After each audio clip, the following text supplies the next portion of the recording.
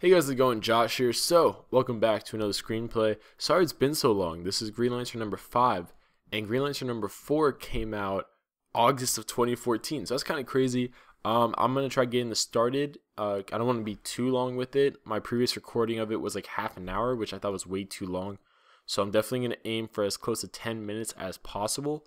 Definitely check out my other screenplays. If you guys want, there is a playlist called Hybrid's DC Cinematic Universe, or DCCU. But also, as video progresses, I'll have all of them kind of appear on the screen in order, like in their phases. So definitely check those out. Most people have they've told me they really did like these. So most of them have been really well received, especially the Green Lantern ones themselves. So go check those out. The first 3 Green Lantern ones have Hal Jordan and Sinestro as the focus.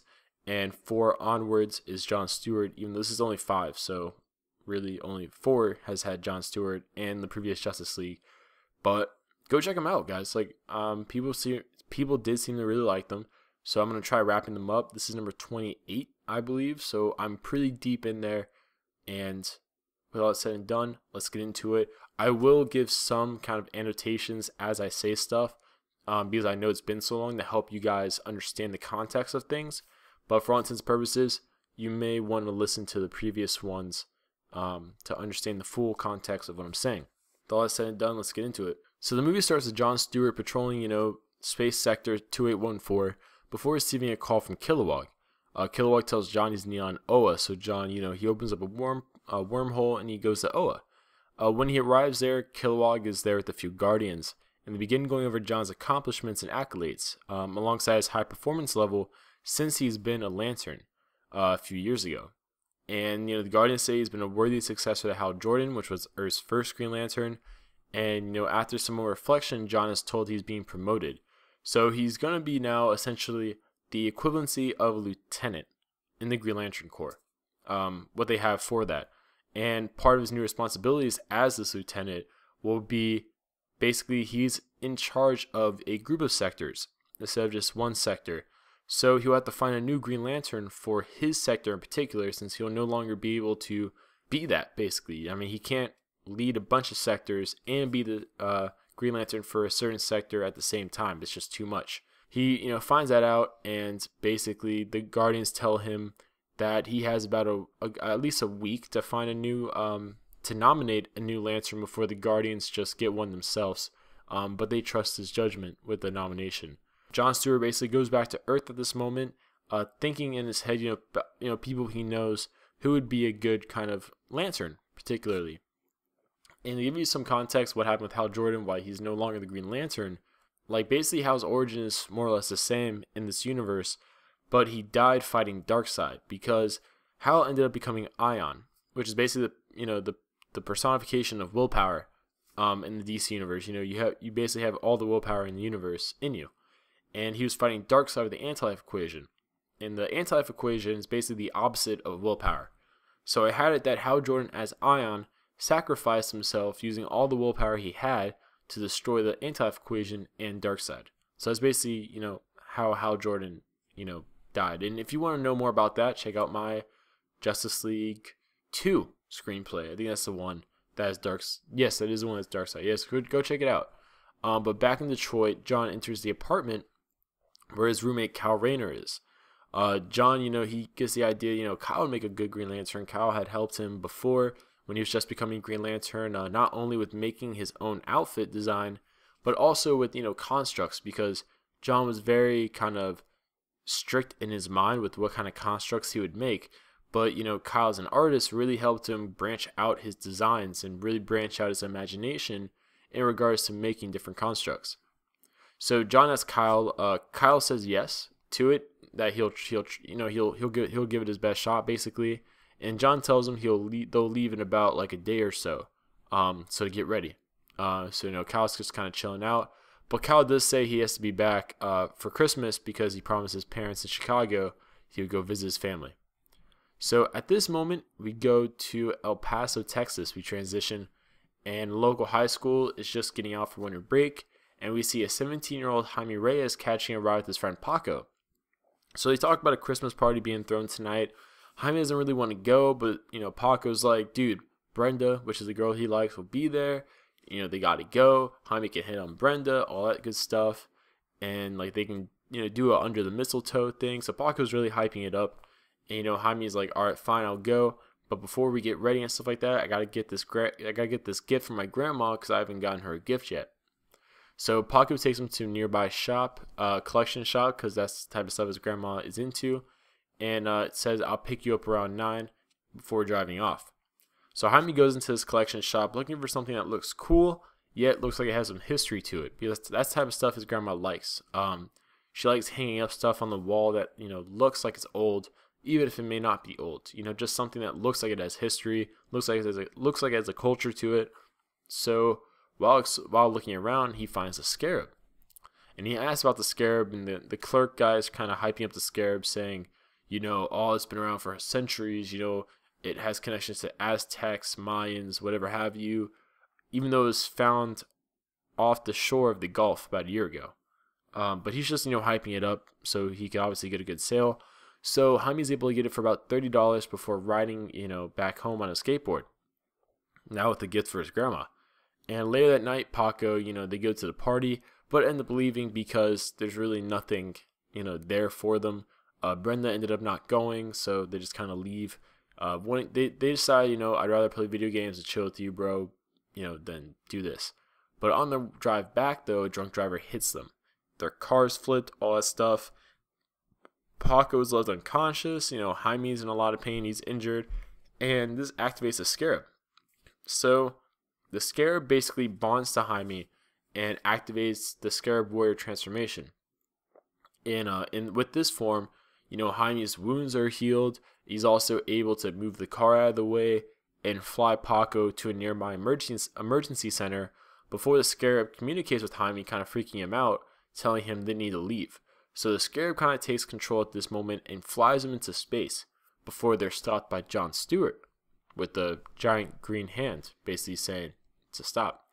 So Jon Stewart, you know, asks for the Scarab Warrior to identify himself, saying that if he doesn't in the next few seconds, he will be destroyed like, you know, his other Scarab Warrior brethren. And Jaime begs him not to kill him, you know, saying he doesn't know what's going on. So they go back to Earth. Basically, Jaime explains the whole situation, what happened, you know, with him, you know, the shop, you know, the party, the accident, all that stuff. And Jon's able to scan the armor during this time, getting a result that it is indeed one of the Scarab Warriors from, like, the Green Lantern 4 that got damaged by Jon himself, actually. But due to that internal damage that wasn't repaired this whole time, the Scarab, a part of the Scarab that fully controls its host, is damaged. So Jon tells him that the Green Lanterns basically work off of willpower. And, you know, Jaime kind of looks up to, you know, Jon Stewart. He kind of looks up to the Green Lanterns. He sees them as heroes, stuff like that, obviously because they are heroes. But he thinks they're really cool. And, you know, they're just talking. You know, he asks Jon about the Green Lantern Corps and how they kind of, like, work, like, how he is a Green Lantern. Like, how does he do what he does? And he tells them that, you know, the main thing is mastering the emotion of willpower, like, kind of courage. And he says, just like he as a Green Lantern and other Green Lanterns have to do that, so does Jaime. Which really, you know, nails down Jaime, because basically if Jaime has the courage, if Jaime has the willpower to control the Scarab, to control his actions, he can. Since you know, the Scarab is kind of damaged. So the Scarab's function to just control its host isn't there anymore. Like, it'll try persuading Jaime to do stuff, but it can't really make Jaime do stuff unless Jaime basically gives up all control to the Scarab. At this moment, you know, Jon flies Jaime back to, you know, Texas, stuff like that. You know, Jon checks on Paco, makes sure everything's good there at the hospital, make sure all the bills are paid for ahead of time, so, you know, his family doesn't have to worry about it. And he says he'll see Jaime tomorrow. So the next morning when Jaime wakes up, he thinks it's all kind of a dream. And, you know, he wakes up, and when he goes to take a shower, he sees the Scarab, which obviously freaks him out. So, you know, he's asking, like, oh shit, like, what is this? All that stuff. And the Scarab activates again, saying, you know, its name is Kaji Da, or not his name, but its serial number. Its serial name is Kaji Da. And, you know, it basically has a whole mental conversation with Jaime before downloading the history of the Reach Green Lantern Corps and basically, you know, basic information about the armor itself into Jaime's mind. So with this newfound knowledge, you know, Jaime, finally understands some more context of what Jon Stewart was saying. He also just kind of knows more in general about the armor, and he kind of tries, testing out different features of the armor. So he practices putting it on, taking it off. He practices making different weapons in his hand. He doesn't fire anything though, but he practices making different weapons with his hands, stuff like that.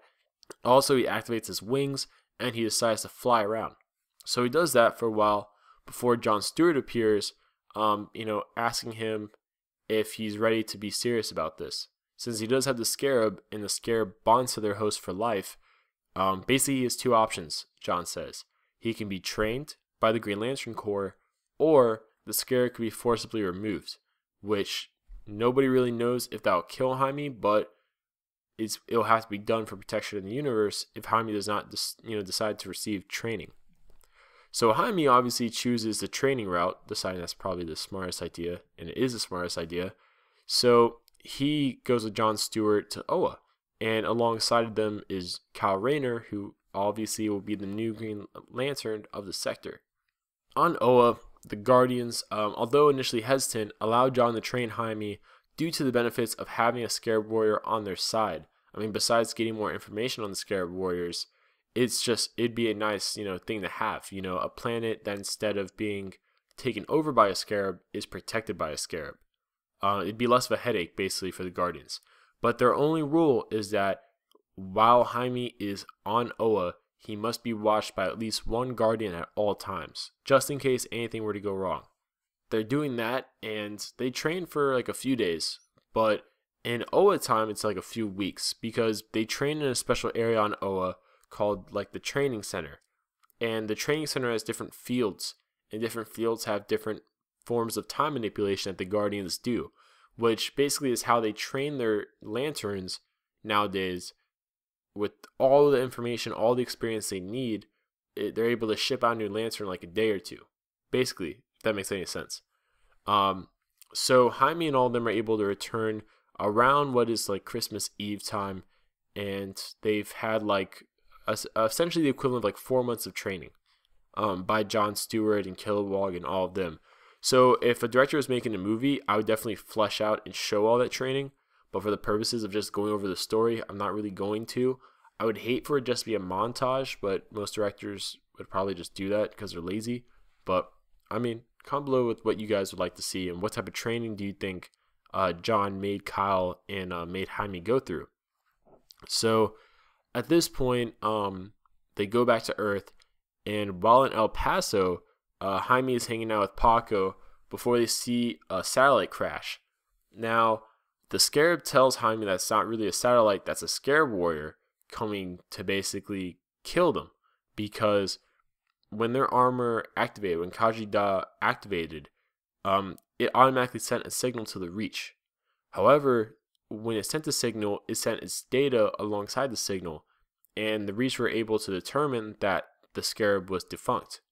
So because the Scarab is defunct, they decide to send another Scarab to basically destroy Khajiit and then finish Khajiit's mission of invading Earth, essentially. Jaime contacts Jon and Kyle immediately to let them know about this, and I'm going to call this other Scarab Red, because it's a blood red Scarab, blood red and black Scarab. It's in the thumbnail. I imagine it with the body of the Black Beetle not from Ray Shremmerd, but the body of Black Beetle from Young Justice, but red. And red and black instead of just black and gray. So the red Scarab, kind of scans the area before finding Jaime and immediately goes to attack him. Jaime is able to put Paco somewhere safe before the Scarab arrives and kind of activate the armor, and they start fighting.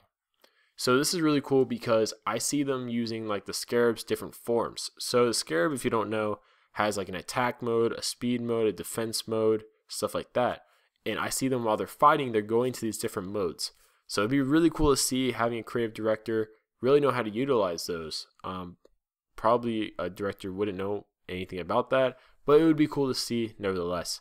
And they do that for a while before Jaime gets overwhelmed by the other Scarab's, vast, better use of the armor, and gets shot with a cannon blast point blank, which really kind of dazes Jaime.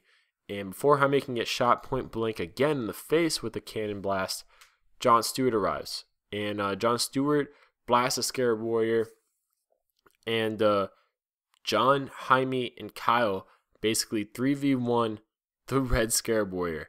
And this would be really interesting. You could really have the Red Scarab Warrior take on the position of a very experienced Scarab Warrior that really shows the full potential of what they can do. I would love to see a director really take that and explore that. You know, have the Scarab Warrior, although he's evil, have the Scarab Warrior really use the full capabilities, offensive and defensive capabilities of the Scarab Armor. I mean, the different modes it has, different weapons it can make, all that stuff. Really give Jon Stewart, Kyle, and Jaime a run for their money, basically.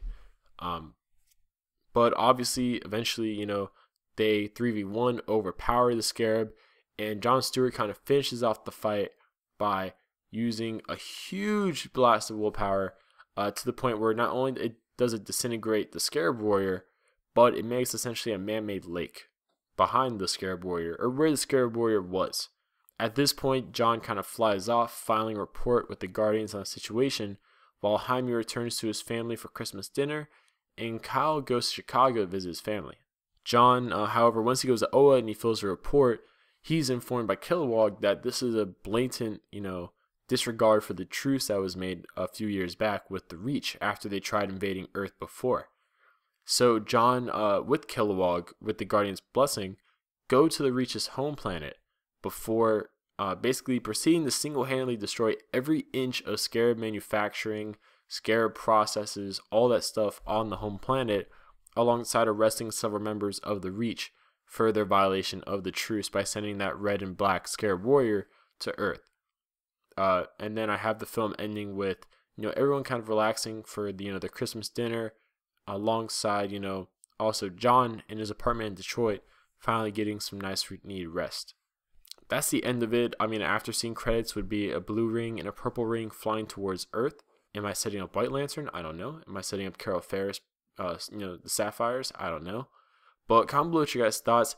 I did kind of skim some details I had written down because I wanted to keep this shorter than 30 minutes, definitely.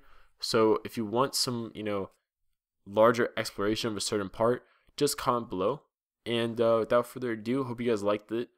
Sorry I did kind of rush it a bit. I just didn't want it to be too long. And without further ado, I'll see you guys later.